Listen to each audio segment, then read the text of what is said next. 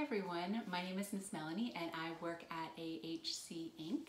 And I know a lot of you that are out there from Woodbury Park and Fort Henry, Virginia Gardens, Harvey Hall, and Gates of Boston. For those of you there and elsewhere that I don't know, hello. Thanks for tuning in to Tuesday Tales. Please join us every Tuesday for this, and you can also subscribe with the red button at the bottom of your screen. So I'm here along with my cat Willow to read you a book, and the name of this book, this tale, is What Would You Do with a Problem? And it is by Kobe Yamada. Let's get started. Okay, I don't know how it happened, but one day I had a problem. I didn't want it, I didn't ask for it, I really didn't like having a problem, but it was there.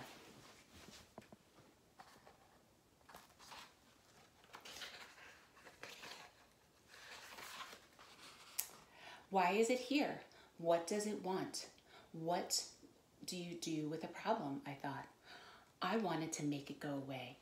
I shooed it. I scowled at it. I tried ignoring it, but nothing worked. I started to worry about my problem. What if it swallows me up?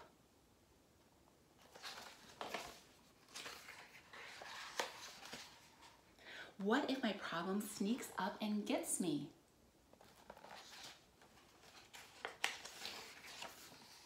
What if it takes away all of my things?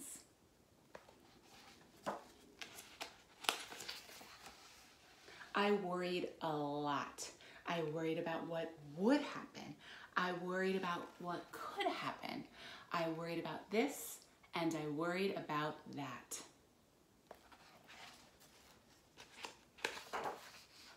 And the more I worried, the bigger my problem became.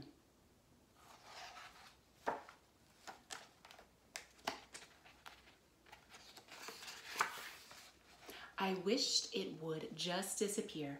I tried everything I could do to hide from it. I even found ways to disguise myself, but it found me.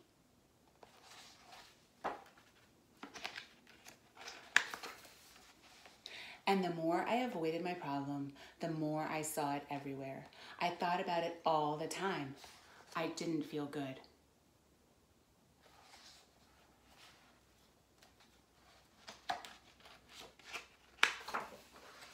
I couldn't take it anymore. This has to stop, I declared.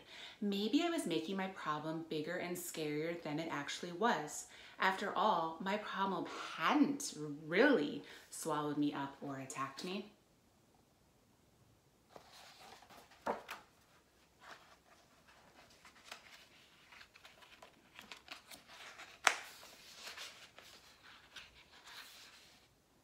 I realized I had to face it.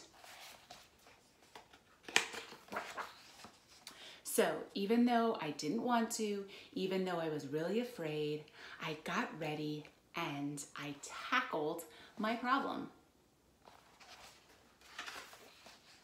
When I got face to face with it, I discovered something. My problem wasn't what I thought it was. I discovered it had something beautiful inside.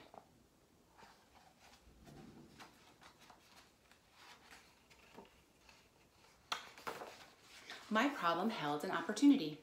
It was an opportunity for me to learn and to grow, to be brave, to do something.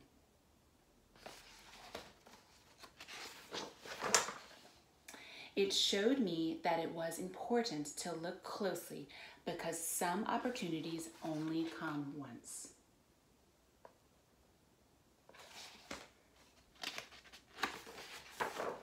So, now I see problems differently. I'm not afraid of them anymore because I know their secret.